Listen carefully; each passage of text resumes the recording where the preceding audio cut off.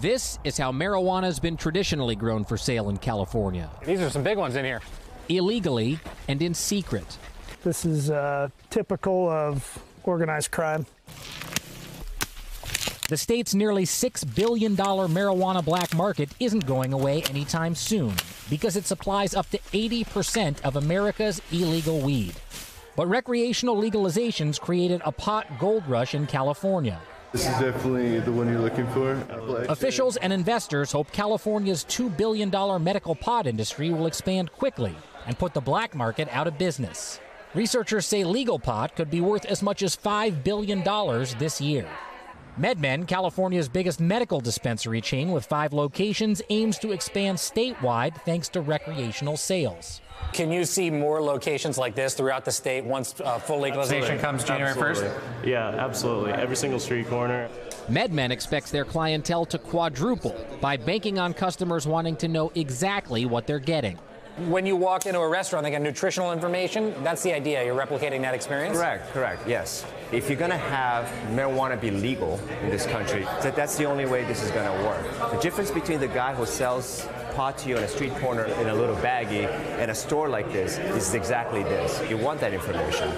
That's also true of the fastest growing segment of the medical cannabis industry, vape pens. I don't have to know what strain is in any of these. They tell me exactly what I'm getting, which is really smart. Which one of these do you like the most? My favorite one is Bliss. I mean, it's pretty self-explanatory. Because you get the most faded, let's be honest. Yeah. When cannabis pioneer B-Real helped found the iconic LA-based rap group Cypress Hill, there were no vape pens or fancy dispensaries. That was definitely taboo in the beginning, when we put out our first record in '91. There's a lot of people, that were going to jail with mere possession. Obviously, as stoners, we didn't think that was right, and we didn't want that happening to us. And there was a lot of propaganda against the cannabis culture at that point. So, we sort of helped to tear that down. What do you think about how far things have come? It's extraordinary, to be quite honest. So you got your 3 cameras set up for your live shoots? Yeah. 8 years ago, he founded B-Real TV.